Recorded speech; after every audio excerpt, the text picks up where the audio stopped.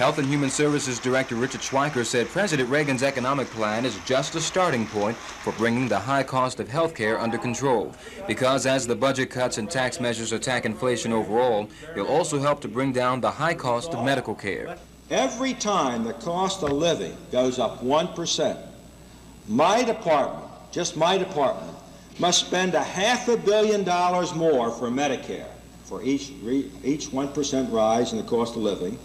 I must spend $50 million more in supplemental security income for the aged, blind, and disabled, and I must spend $1.5 billion. Schweiker says Health and Human Services is reforming the process for approval of new medical drugs in hopes of ending drug lag, which inhibits development of new drugs. And HHS is revising health financing rules. As for Medicaid, changes will improve the reimbursement system, he says, since the current third-party payment arrangements rewards inefficiency.